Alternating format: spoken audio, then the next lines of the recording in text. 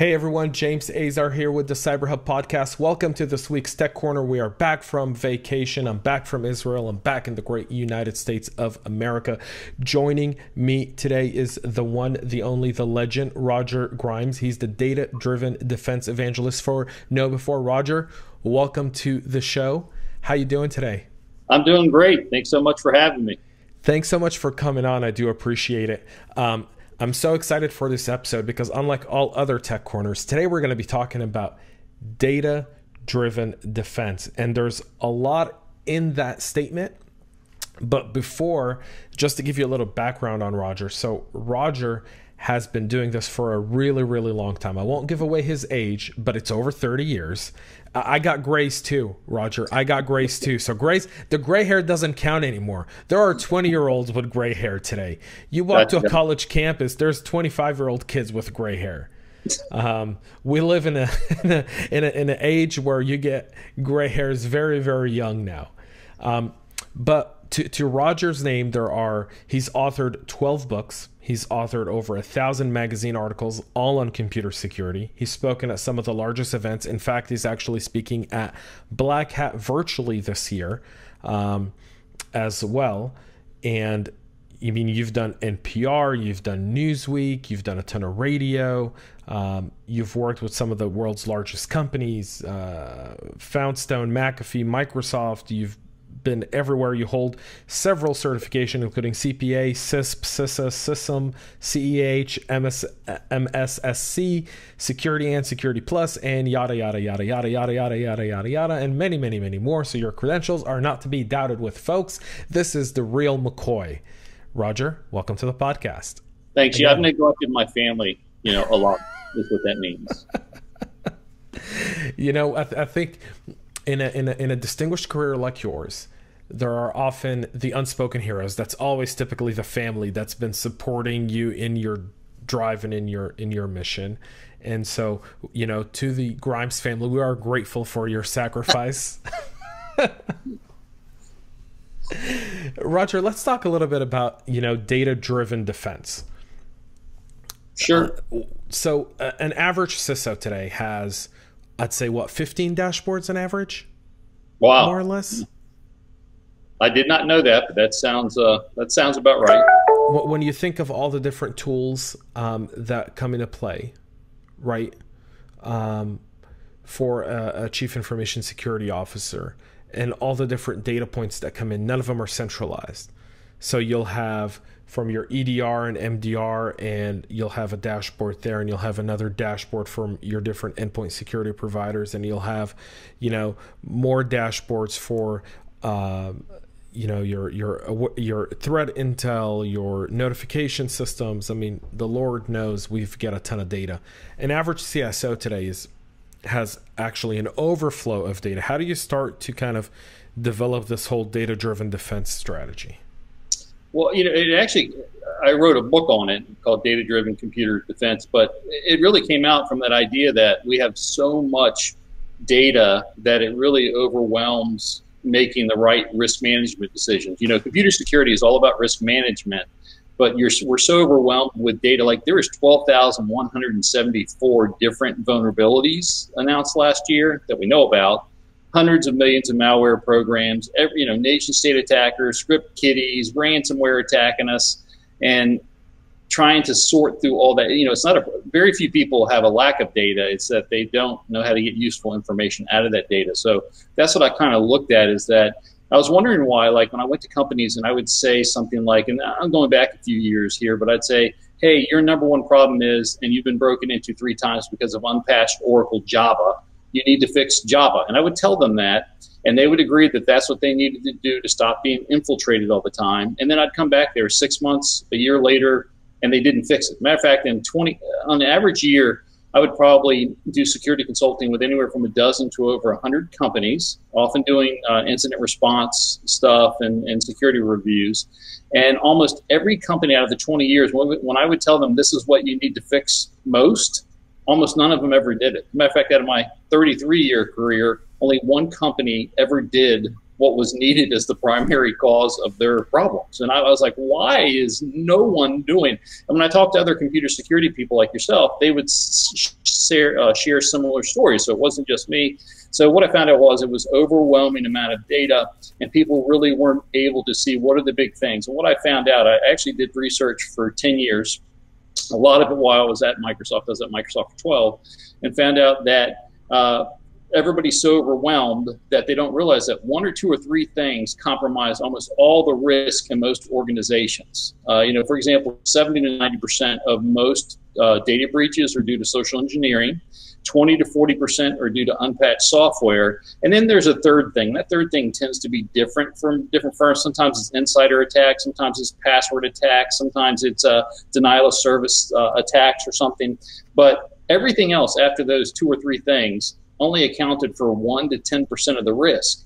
Yet almost all of the money in their budget is not spent on those top three things. And that, like let's say social engineering being number one. The average IT budget probably spends 3 to 5% on it, even though it's 70 to 90% of the risk. And you don't necessarily have to spend 70 to 90% of your budget on it, but probably more than 3% on it or 5%. So that's where, I started to realize that leaders, CISOs and stuff, were so overwhelmed with so much data and dashboards. Like I was surprised by how many times I would go to the CISO and go, hey, your number one problem is you're not patching right. I'm like, oh, wait a minute, we have 99% patching rate. We pretty much have that covered. I'm like, yeah, but the 1% you don't have patched is Oracle Java, and that was responsible for 91% of the successful threats against your company last year. Like the IT people didn't even know to tell the leaders. So like if as a leader, you're trying to fight everything. But if I, as a person, had the data, went, hey, 91% of our risk is due to unpatched Java. And I would always hear companies go, well, I can't patch Java, it breaks too many things. But if I came to you, the CISO or the CEO or the board of directors, and said, hey, I found one problem that's 91% of our risk, if you told them that directly, they would probably help you get the resources and focus to fix that problem. So everybody is so overwhelmed by data and threats that nobody is looking at the relative, I say in the book that everybody sees the attacks like bubbles in a glass of champagne or beer. And the reality is 2 or 3 of those bubbles are so much bigger than everything else, and they need to be focused as such, but nobody knows. Everybody's kind of overwhelmed, like, well, I got to stop this, got to stop that, I got to stop this, got to stop that. They're trying to do everything. And, what comes out in the paper today, the Twitter hack or whatever, oh my God, I got to make sure that we can't be attacked by SIM swapping attacks or API abuse. And what happens is that you get hit. I think it's something like 5 to 17 new threats a day that the IT industry is told about. And 1/4 to 1/3 of those have the highest criticality. So you're always getting this avalanche information. And the reality is the average organization only faces about a dozen threats a year. You've brought so many different kind of discussion points there, and I kind of want to break it down. Let's start off with the whole thing of really, that 1% being the most critical. I think part of that has to do, and I think that's a very old school way of thought. I've actually personally seen it improve over the years now, where CISOs are more focused on data, and they're starting to understand the business aspect of their organization better, whether it be in a government perspective or an enterprise or even a small mid-sized company, because a lot of these security folks are coming in and they have a little bit more of a understanding of the business. Good. Right? I think the other part that plays into that is also the politics. In a large enterprise, a CISO is typically the sales guy for security across the entire enterprise. So he's less managing his security. He's more managing the relationships along the board, the executive leadership across different business units within the organization, and his, senior vice presidents, directors, whatever the title under the direct title that reports directly to the CIOs are the one managing it. And a lot of times that split. For example, I know some organizations that have a VP of cyber defense. Well, that's such a large, so is that everything? Because everything is cyber defense. What is cyber defense? Yeah. That's a great point. Right. And so you end up in this battle, and everyone wants to say, look at all these things we're doing, but they're not doing any of the right things. And that goes into leadership. And I think we're always quick to talk in security about the threats and all of that, but data is driven by leadership. And at the end of the day, if you have the wrong leader steering the ship is going to end up, falling to a common threat like an Oracle Java patching issue. But I actually don't just blame the leader. I think in many cases we're not effectively from the lower lines communicating the threats more appropriately upper. Because again, I think if you went to a leader and said, hey, 90% of our risk or 91% of our risk is this thing, that leader would help you solve that issue. So I think it's both. But so many times I don't think leaders are given the appropriate alignment of the risk, the proportionality of the different risks. Right. And people don't even, and maybe secondary big problem is people are told, hey, this is a huge risk. Like let's say Meltdown Inspector, huge risk. It affects every CPU. Most CPUs created since 1990, and it can completely take over your machine no matter what your operating system is. And if you don't have it patched, not only can you not stop these threats, but the event logs won't even won't even note that the attack occurred, and I can take over your machine and bypass any operating system defense. And you got to patch it. It's critical. Well, 3 years later, there's not been a single real-world exploit of Meltdown Inspector. But if you run a software vulnerability patching report, they're going to say it's critical that you get a patch. Like everything, again, a quarter to a third of everything is ranked with the highest criticality, and it just really isn't. If there hasn't been a single real-world attack, is that really a super critical risk? Well, you're bringing up the Chicken Little, story where the sky's falling, and so many vendors, when the time comes to patch a specific software, they want to give it a higher rating so people actually get it done because they don't want to be held liable for that vulnerability. So they're all screaming, the sky's falling, and you and I both get, I'm pretty sure we get the same email alerts on vulnerabilities daily, and every single one of them is the sky's falling. Right. And every single one of them is, you got to do this now. You got to, we haven't seen anyone take advantage of it, but we can't control it once we've let out this vulnerability report. And you're like, okay. And so I'm in one of those where when it comes to vulnerability management, I have a chart of different components of my IT infrastructure and how critical and what data sits in different components of that IT infrastructure. And that's how I make my decisions on what's more urgent to patch. I don't care if it's a 9.9. If it's a 9.9, but it's not running anything critical in my organization, I'm not wasting time patching it right now. Yep. Yeah, no, exactly.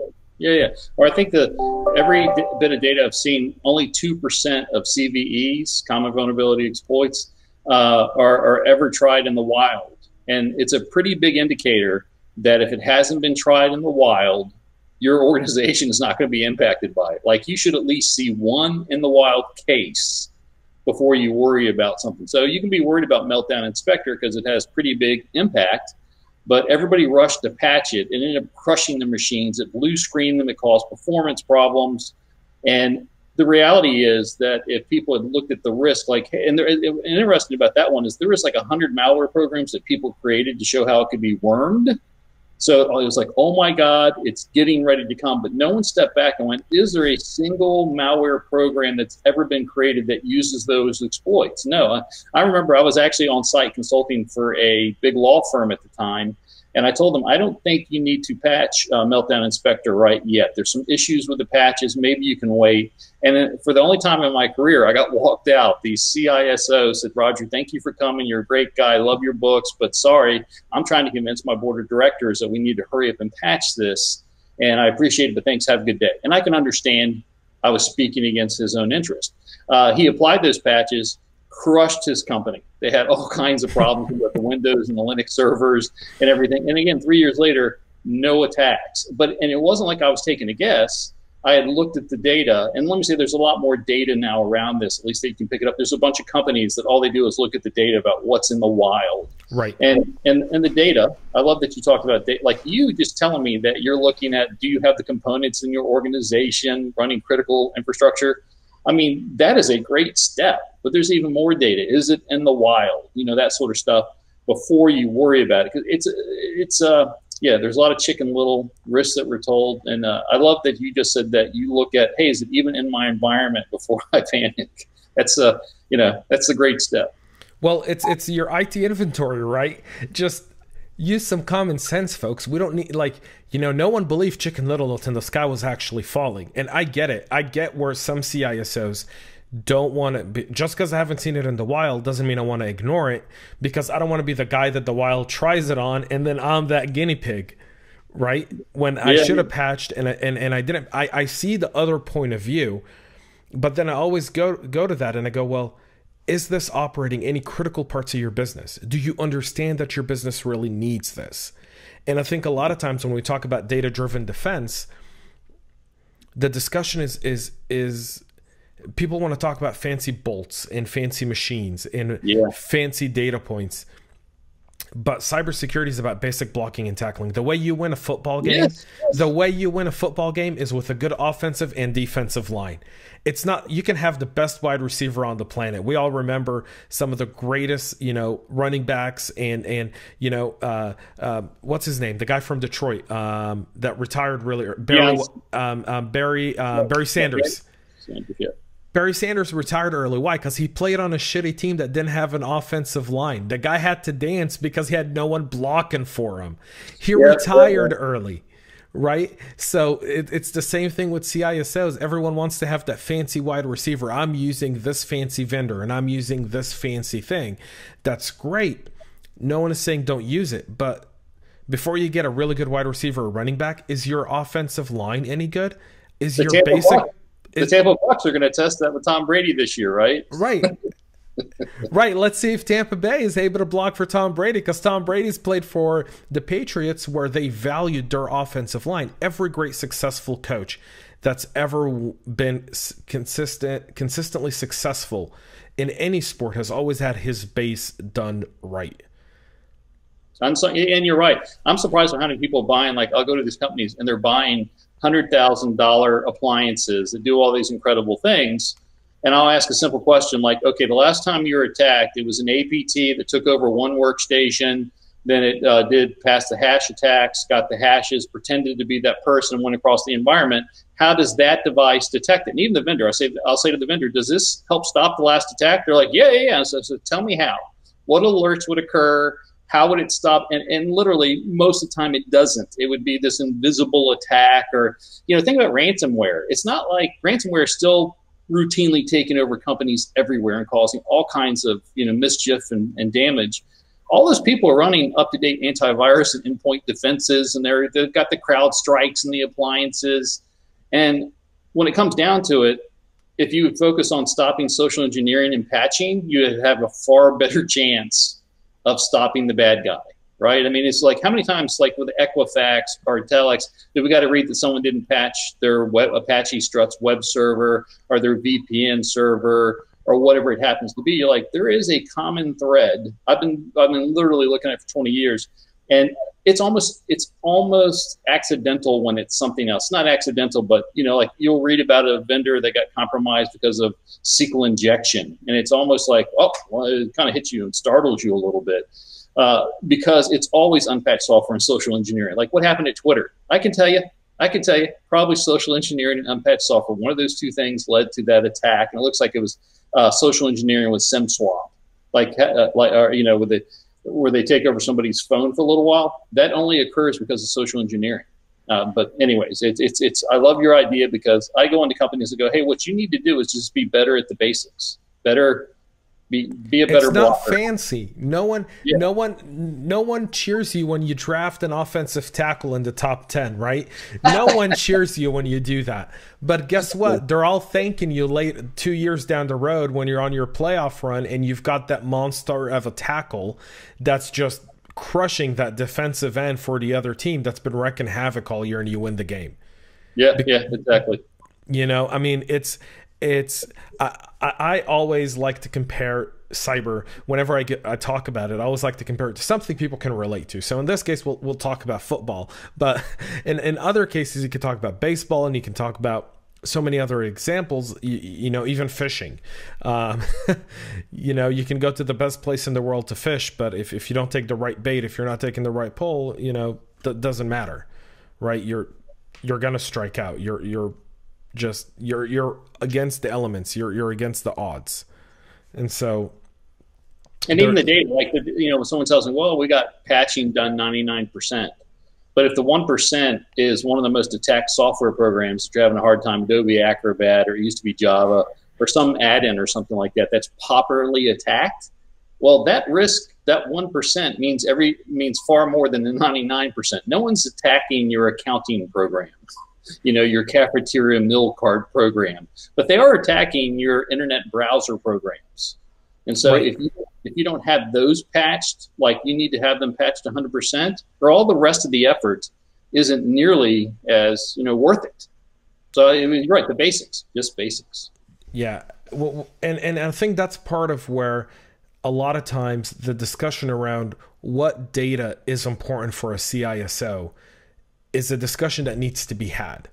Because as of now, we don't have any standard KPIs in security that we can go to and say every CISO should be looking at those KPIs. In fact, when I talk to CISOs on my other podcast, CISO Talk, and I ask about KPIs, or I ask about, you know, reports, or how do you measure your security progress, it's often, you know, like you said, a 99% patching, or the number of attacks we deflect today. But those aren't real. Those aren't real KPIs. The real data-driven KPIs is, in your opinion, what are some of those that you think are critical data points? Yeah, like one of my biggest ones. So number one, by far across all of this, is how is your company successfully compromised the most? And I don't mean by some Uber hacker got in there or some big ransomware attack, but in every environment, especially large environments, there is some amount of malware that lives for a couple of minutes to a couple of days before it gets detected and removed. How long did it live before it's removed? Your antivirus report is only going to tell you, hey, I detected these things. Here's the top 20 things we detected and removed, but not how long they lived in your environment before they got removed, because that's really where the risk is. So I tell people, as an example, use an application control program like AppLocker, or what used to be called Bit9 Parity, but it's something else. But there's lots of application control programs. Put them in there in audit-only mode so that all they do is record when a new program that wasn't on your whitelist gets executed. And then every time your antivirus program detects a virus, compare, okay, this executable was a virus or worm, not a virus, but you know, malware, and it got removed. How long had it been executing on that workstation before it got removed? Because that really determines your risk. So what I like to tell people is the first thing that you should start to collect is how bad things got into your environment. Every environment is getting things that lived for a few minutes to hours to days. No defense is perfect. And when it got through, the number one thing any company can do is to learn, how did it get through? Was it social engineering? Was it unpatched software? Was it misconfiguration? And if it's unpatched software, what software seemed to be what was being attacked? Most of the malware kits only attack a few types of exploits each year. Which one are you having issues with? If it was social engineering, did it come through email? Did it come through a website that told someone to download some type of patch, a Google Chrome update? So number one stat that any company can collect is, how is my company getting successfully compromised the most, if only for a minute, and then start to shut down those root causes. So, and it really is funny, it's not that hard to figure out once you actually start to look. Like certain malware programs only get spread through certain exploits or certain ways. And a lot of times, I even tell people, if you got no system of collecting that data, ask the person that got compromised. You know, Bob, I see you have this malware program. Do you know how it got on the system? And they'll go, you know, I think it's when I visited this car site and it told me that I had to download a codec to watch this car racing video. I think that's when it happened. So, like, literally, sometimes just asking and get a sense of every time we're getting compromised, how is it? And I can tell you what's going to happen because I've done it in hundreds of organizations. It's going to be social engineering, unpatched software, and then usually it's misconfiguration, or misconfiguration on some workstation, some server, some device, incorrect, AWS storage permissions or something like that. But if you start to collect how you're being compromised as your most important metric, you can start to concentrate on it. It's kind of like you're a military guy. Military is fighting all these different threats, but in any given year, they have 1 or 2 or 3 threats that are far more important than all the others. But in the computer security world, it's like we learn about, hey, here's our biggest threats, and then we keep fighting all the battles evenly instead of concentrating on the two or three biggest threats. Or can you imagine the military if they never looked to see, well, how they were being, like they knew they were being attacked, but they didn't actually ask, how are they making it through the front lines? I mean, your military wouldn't exist. It couldn't exist. But in the computer security world, it's how we almost all operate. Oh, we got ransomware. We got ransomware again. We got this. And no one's asking, how did the ransomware get in? Oh, wait, it passed a hash attack. Well, how did the person get in? How did it take over and capture everybody's password hashes and get the main admin? We're very good about identifying threats. And you get your great antivirus report saying, here's the top 20 things that we got out of the system. But there is no antivirus report to tell you how it got into your environment and how long it thrived in your environment, dwell time before it was removed. It is against their interest to tell you dwell time. Well, and part of that is because we're not asking the right questions. Right? Mm-hmm. We're happy to take the report they give us and go to our boss and say, look at this great software that we invested money in and look what it kept out. And then that person takes it and goes up the chain, right? And he goes up the chain and goes, see, the money that we wanted for security, it kept these 20 things out of our system. And at the end of the day, while a lot of people talk about ransomware, I'm more concerned about business email compromise. See, I find business email compromise to have a more direct impact on business operations because it not only has a direct financial impact on the company, it has the ability to create identity fraud and a lack of trust that a ransomware attack doesn't do for you. And that's, whether it be, there was a story, I think 6-7 months ago, where these cyber criminals out of China were able to breach an email of a Hong Kong VC and an Israeli startup. And they essentially canceled the meeting between the two. So the Israeli startup CEO was planning on flying to Shanghai to meet with the VC. And then the CEO, they sent an email on behalf of the CEO saying, hey, I had a family emergency come up. I can't come to Shanghai. And they intercepted the reply from the CEO of the VC saying, yeah, that's fine, so-and-so. And then they said, hey, if you guys really want to invest, here's our wiring instructions. They got $1 million out of that. Or, I love what you just said about people aren't asking the right questions. I'm probably going to misphrase this, but Albert Einstein said, if I was given an hour to solve a problem and my life depended upon it, I would spend 55 minutes thinking about the right questions to ask, because if I asked the right questions, I'd be able to solve it in the last 5 minutes, no problem. Right. And that's absolutely essential. It's data. So the things you asked, what metrics do I think companies need to know? Number one, how are you being compromised successfully the most? And again, I don't mean just a major hacker brief, attack or ransomware or something, because every day in a large company, there's little microaggressions against the company that are being successful.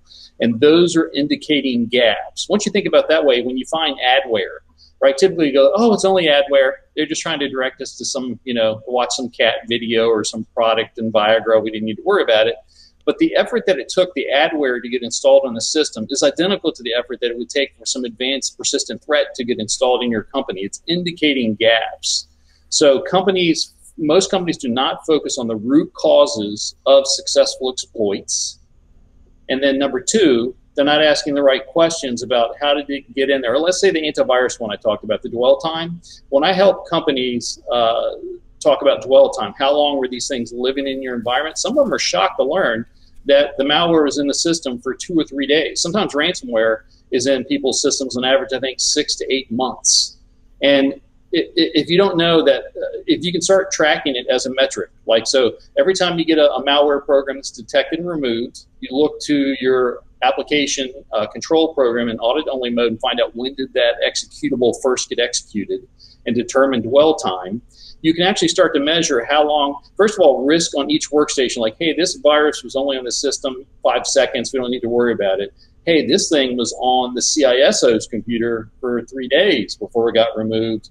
They could have been learning a lot of information and spreading malware. That's a completely different risk. And the antivirus report, as it is today, we go, remove this virus from this CISO, remove this virus from this other system. And there's absolutely no difference in the risk that the antivirus report would give you based upon those two detected and removed events.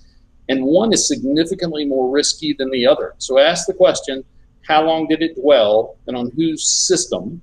Because if it dwelled on a cafeteria worker system, it's not quite as important as if it was on a CISO computer or CSO or CIO or somebody else's computer, executive computer. And so I love your idea of ask the right questions and then make it a metric. So if you look at antivirus report versus the application control report, you figure out dwell time. You can figure out not only the dwell time for individual attacks, but is my antivirus software doing better or worse over time? In some companies, all of a sudden the dwell time gets longer and longer. They take that data to their antivirus vendor, and because they have actualized actionable data, they get less dwell time, right? Instead of just throwing their hands up in the air going, oh, it seems to be doing a good job. Yeah, we seem to be living in this point in time where as an industry, we haven't standardized anything beyond the tools to buy and beyond the conversations to be had. But from a reporting perspective, you know, I think like if we look at some of the ISACs, like the MSISAC or the FSISAC or many of the others, you know, you'd look to them right now and you know, if you'd say, what's the next big thing we need? It's not another framework. We have enough frameworks. We don't need any more. It's the KPIs, the reporting. Like, let's create a standard across that can carry out to the CFO, to the CEO, to the boards. Where if I know multiple board members that sit on multiple boards. And so when they come and talk to me about security, it's never the same question. It's never the same report. It's never the same presentation.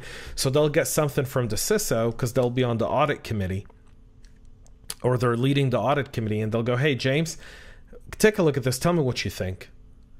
I'm like, all right. And I'll look at this board member who sits on 5 different companies as boards, and all 5 presentations, all 5 metrics, they're all different. They're all over the place. There's no standard. There's no way, you know, you measure a company's performance today by looking at key metrics. Publicly traded companies all have the same key metrics. We don't have that in security. I haven't seen it yet. And I don't know if you have. Can you imagine the insurance industry if they didn't actually have actuarial tables driving what the rates are? That's what we have, right? Insurance companies know exactly how many people of our age group are going to die in a given year, how many traffic accidents, what's the likelihood you're going to die slipping in your shower. They have all these metrics, and they share and they make rates upon it. And we have none of that shared in our industry. Let me go further. You said you don't like frameworks. I'm glad we're starting to coalesce around maybe the NIST cybersecurity framework, but every framework I've ever seen, every compliance list is a list of 120 things with no relevance, and you're not even told really to make them relevant. Like, I'll see 2 pages spent on storage encryption and 2 sentences spent on fighting social engineering. And if the compliance audit gives a list of 20 things to the CISO that he has, these are the 20 critical things you got to go fix. Well, some of those things are significantly more risky. Like I talk to people, Roger, what do you think about password policy? Should it be like the NIST password policy now, which is it can be short, doesn't have to be complex, and you should never change it? Or should it be long, complex, and frequently forced change? What should it be? I'm like, well, you know, I have my ideas, and I can tell you what I think it needs to be. What I can tell you is that your password complexity policy has about a 1 to at most 10% impact upon whether your company will be compromised in a given year. Do you have social engineering handled? Do you have your patching thing handled? Do you have your configuration of your AWS storage bins handled? Because those have far more impact. So I was like, when you spend 2 days arguing about what your password policy is going to be, but you haven't really figured out the top 2 things, you're wasting time. And that's my problem with cyber frameworks. That's my problem with compliance. The auditor says, here's these 20 things you got to go fix, and they're all high risk. It is not all high risk. It's like we just pull the actuarial tables out of the insurance agency and try to get them to be profitable. So not only do we not have KPIs, I love it, we're not even giving we're not giving any true risk assignments to the actions that if we even had the KPIs, because KPI would just go, oh, you have these 1 million things you need to go patch in your organization. No, you don't have 1 million things to patch. You need to patch your internet browser helpers and operating systems first and foremost. On your servers, web server software, operating server software, and remote management software. Those are the 3 things that are exploited the most. You need to go fix those things first. Yeah, it's interesting. A good friend of mine, the Chief Information Security Officer for DataBank, Mark Hopt, we were having a conversation when people could still get together. This is pre-COVID. 5 months ago, we were in Dallas together, and we did our Cyber State of the Union. And in an off the record, and kind of, we didn't record this, but we're talking about what CISOs need to do in order to be successfully working with their auditors. Because so many times an auditor comes in, and especially if it's one of the big firms, they just have an Excel sheet that they yes, no, remarks, yes, no, remarks, yes, no, remarks, from 1 to 5, 4, why? And there's no... and as a CISO, when you hire an auditor to audit you really want to ensure that they understand how to look at things, right? Because like you said, they'll give you a top 5. An auditor's always looking to. I always like to say that an auditor's like a very the person who can always Monday morning quarterback, the guy who's writing the column after the game. Right? They're not part of the game. They come in and they just go, you're doing all these things. You should do these better. Yeah, but did you really look overall, or did you just go through a checklist? Yeah, are you ready for this? I think sometimes the auditor and us lie to each other just so we get the check mark, and it's wink, wink, we've got this handled. One of my best examples is we have fully tested backups. It's on every audit compliance checklist I've ever seen in my world. Hey, do you have a backup of all your critical systems, and have you fully tested or restore? And everybody's like, yes. It truly is almost impossible to do a fully tested restore on the complex systems we have today. You have to, imagine all the complexity, front end, back end, databases, namespaces, DNS.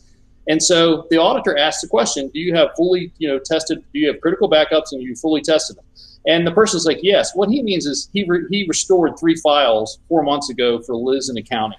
Well, there's no better proof of that than watch a company that doesn't pay the ransomware and then's got to go fully restore. And it takes them 3 to 4 weeks to fully restore. I think ransomware has literally told us how much we've been lying to each other. I think everybody knows we don't really test the backups. Like everybody, but we just want to get past that checklist.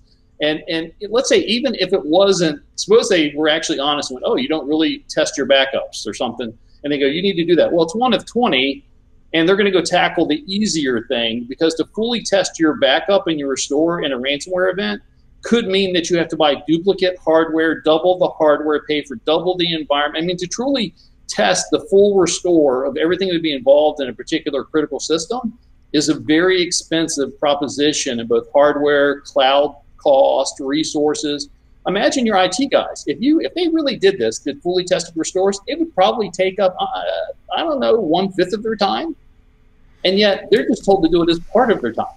Well, and I think that's one of those where as consumers, we have to be able to go to our cloud providers and say, you need to allow us, as part of what we do, to be able to run these tests maybe at an exuberantly discounted cost, because you have to realize that we got to run this test every so often. I love that. I actually have not thought about that, and that is brilliant. That's brilliant. Like if more and more companies went and did that, and you went, with AWS, it's really funny, but I've learned this the hard way. I'm a CISO right now for a company, and we're dealing with AWS. There's no one to really talk to in AWS. The more you pay, the more people you talk to, right? But you got to pay to talk to people. And with other data centers, with other cloud providers, that's not always the case. You do have more flexibility in talking to people, and so you're able to go to your cloud provider and say, we want to be able to do a full backup restore. How can you guys help us with this? And you'll see that the smaller providers are willing to work with you on it. But the big ones, the Azures, the Google, the AWS, they're machines that they're not built for this at all. They don't really. And I'm going to tell you, we have it. We have it. We have it. It's covered. You don't have to worry about it, right? It's not. There's a big difference between being told I don't have to worry about it. No, now my systems are all locked up with ransomware, and I need you to show me this. I mean, I think ransomware, if it's done nothing, if there's one positive thing about ransomware, it is laid bare that we've been lying to each other for 20 years about our backups. Yeah, it's a good point that you bring up there. It's not only that we're lying to each other about backups, but we're also lying to each other about the time to restore. If you look at every incident response plan, right, and it says, what's our restore time, right? Yeah. And you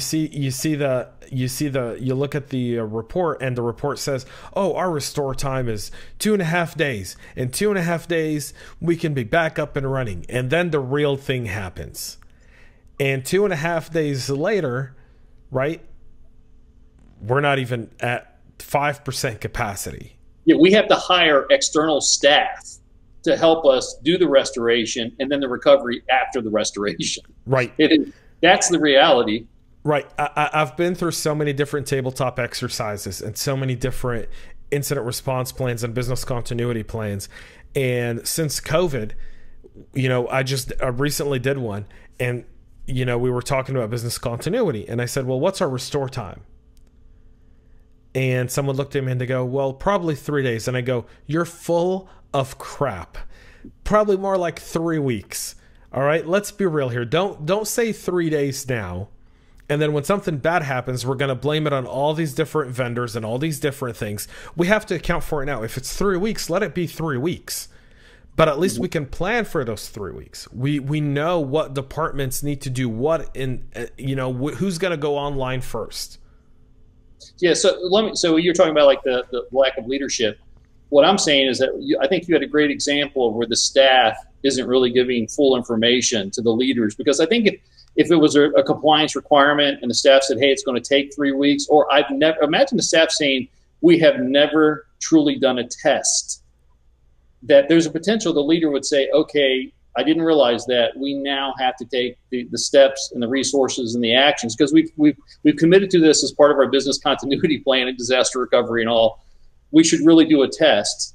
And then everybody finds out, including the IT persons, the team, how long it really takes, because I bet what you just said, 99% of IT staffs believe that it would take a day or 3 days. There's probably people out there, I think we could do it in 3 hours, Like, they don't know the reality of what you just said because they haven't even done it once. Be like Missouri, do it once. Well, and I don't think it's that they haven't done it once. I think that everyone thinks it's really easy to do it, right?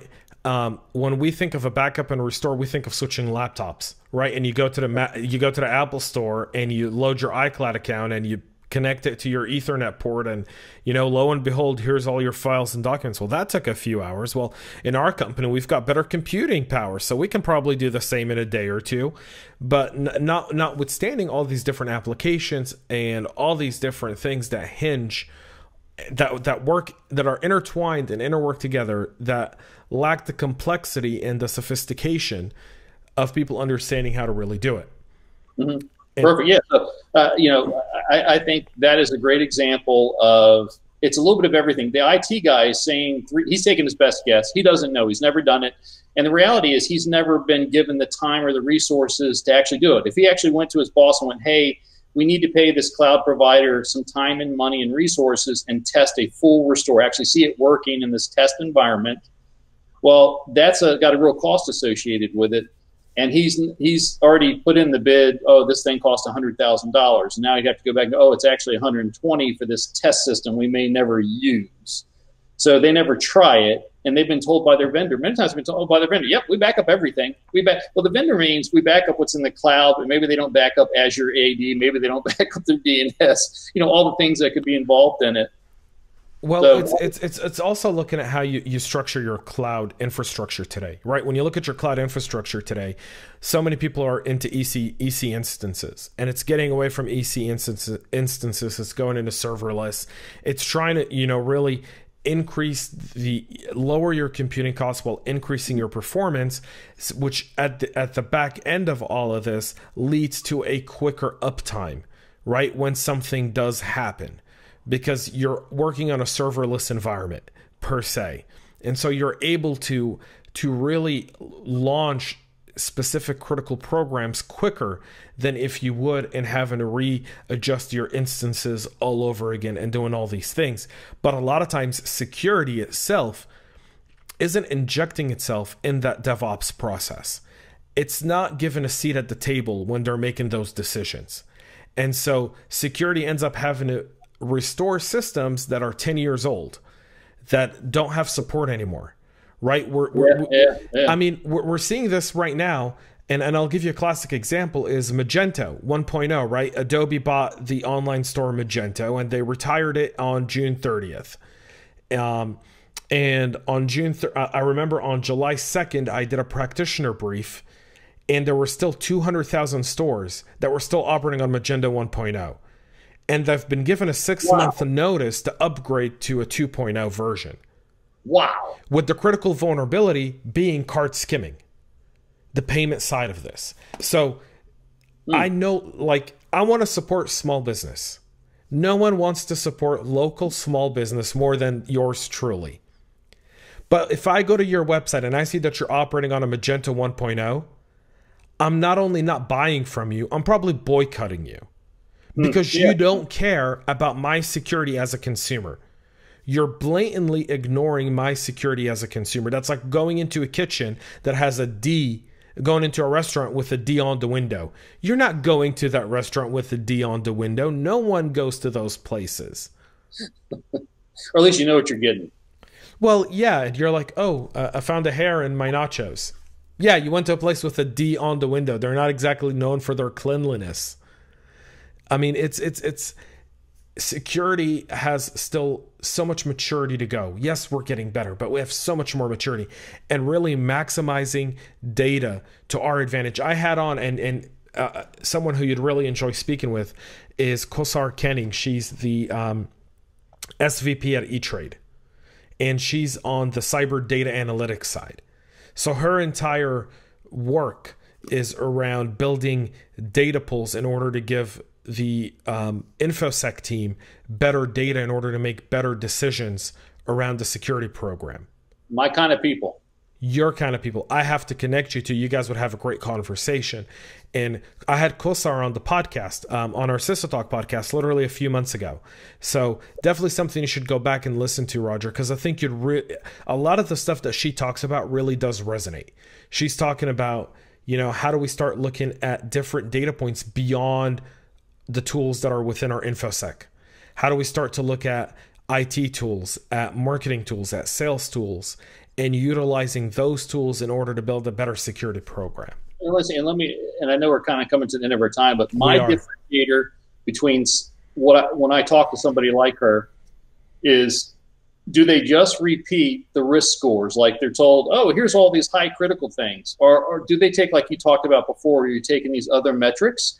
That to me is the difference between a smart IT security person and someone that is just taking status quo, is making sure you put in all the true risk factors. You don't just take some vendor's legal acclamation. This is high risk, when there's no public exploits and it's never been exploited in 10 years, and keep it at a critical risk. So I love people that not only take the data, but also question the validity of some of the measurements. Like, do you got a good backup? You say you've got a good backup, you've done tested restores. What does that really mean? What does I've tested the restores mean?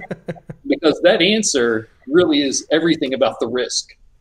Absolutely. And she's definitely your type of gal.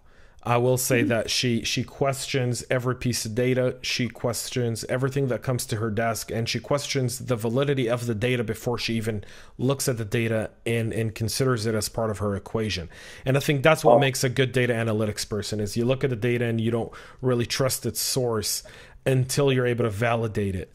So, and if you can't have validation behind that data, then that data is meaningless to you. It's numbers on an Excel that someone put there. Yeah, perfect.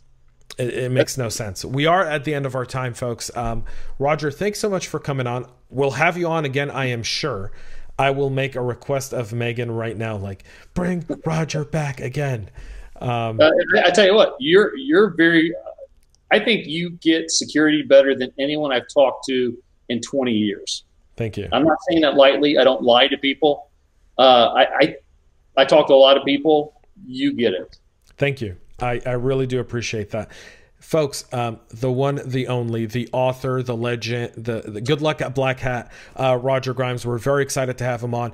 Let us know your feedback. You can do that in the comment section below on this video on your favorite podcast listening platform. If you're watching us on YouTube, you can do it right below here on the video. If you're a troll, we're blocking you. Just saying it right now. If you don't have anything good to say, if you just say this is stupid, I'm blocking you. Have some content for your answer. If you think we're dumb, support it with facts.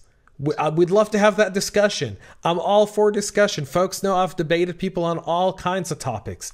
I'm all for debate around security. I think more debate brings more action. We're not just randomly talking. We're talking to really improve our industry as a whole from within and not letting outsiders really do that. So please do so. Folks, we're going to be back with more Tech Corner next week. We're back from vacation, back into the grind of things.